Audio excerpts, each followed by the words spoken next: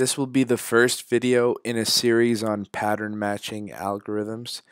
The first algorithm we will look at is the brute force method.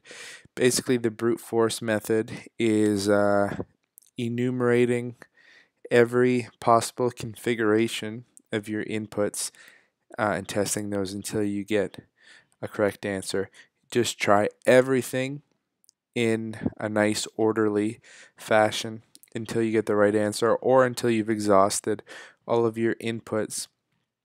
So for the brute force pattern matching, a pattern string is compared to a text string to check if the text contains the pattern. So if you can control F or command F in your browser and you try to find a word or whatever, that's what we're doing here. So the brute force method compares the first character in the pattern to each character in the text. If a match is not made, so if the first character in the pattern does not match the first character in the text, the pattern is moved forward one space along the text. Now we're going to be comparing first character in the pattern to second character in the text. If a match is found, then the pattern does not move, and we compare the next character in the pattern to the next character in the text. So here's a little drawing. So we compare I against D, no match. I against O, no match, no match, no match, no match. There's a match. So instead of moving forward one space, we're going to keep it where it is and just look at the next character in both the pattern and the text. Obviously the pattern's on the bottom and the full text is on the top. Bingo, we get a match. Our pattern is exhausted, but we have a match for each character. So we're done. Here's a Java implementation. So this is called brute force, and our method is called isSubstring, and it accepts a string. It accepts the text string, and then the pattern is going to be input by the user. So we use the scanner object to assign the pattern to a string variable called pattern. So it's going to prompt the user for that, and it's going to save it right here as pattern. And like I said, the text is here. So we're going to iterate through all of the text characters except for the last pattern length plus 1, because if we have say we have IT, so I is under H, T is under question mark. If that doesn't work, we don't have to put I under question mark because there's nothing for T to go under, so we know it's not going to match. If our word was match and it started over here, MATCH, it wouldn't make any sense. So we don't have to check those because there's not enough to check against. So that's why we're only going that far along the text. And then we're going to have a nested loop here where we will iterate through the pattern.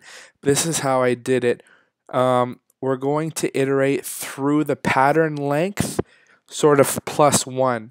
So less than or equal to the pattern length where we start at 0. If we wanted to just do IT, we would start at 0 and we would go to less than pattern length because it starts at 0. But we're going IT and then an extra 1, and I'll show you why we're going an extra 1 iterating through the pattern.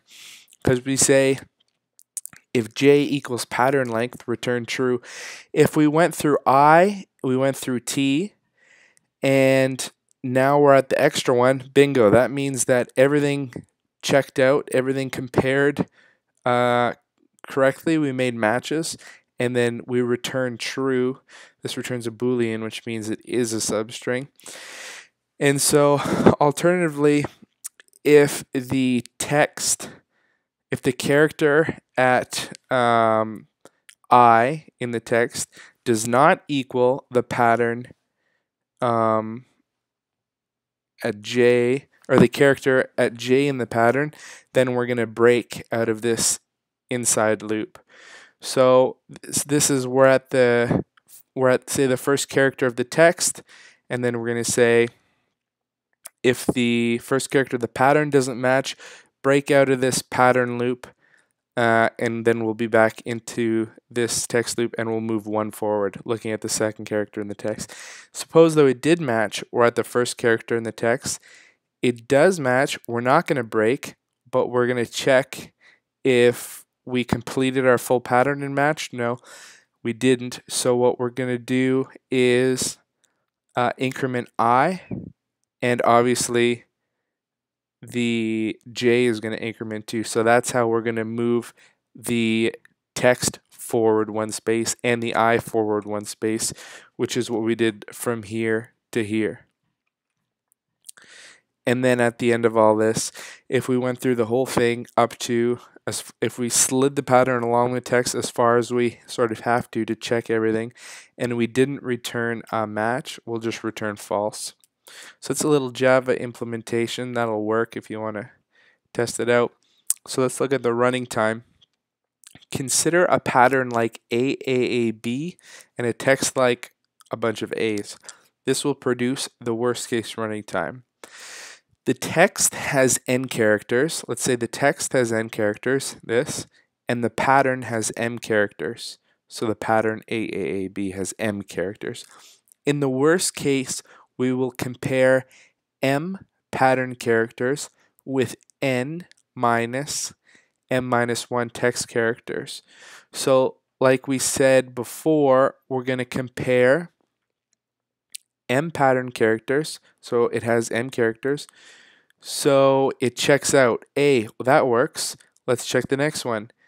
Another A, ooh, B, that didn't work. So we've checked every character in the pattern and then found out that it didn't match, so now we have to step forward one in the text. A, that works. A, that works. A, that works. B doesn't work. Uh-oh, so we step forward. So for every single text character, we're looking at every single pattern character, minus the fact that if this is for long, we stop at A, B. We would stop if it was A here, A, B, because we know that it's not going to match once we've exceeded the bounds of this text. There's no A, nothing, nothing. It's never going to work. So that's why we subtract the m minus 1. Right, that's what we did here. Except we called it minus pattern length plus 1. It's the same thing. Pattern length minus 1 in brackets. It's the same math. So that's how we did that. So therefore, the running time is order m for every character in the pattern times.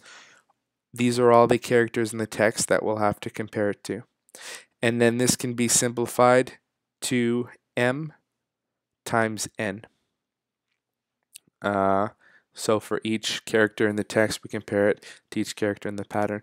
So that's the brute force method for pattern matching. We're going to see 2 more algorithms on pattern matching that are much more efficient than this one.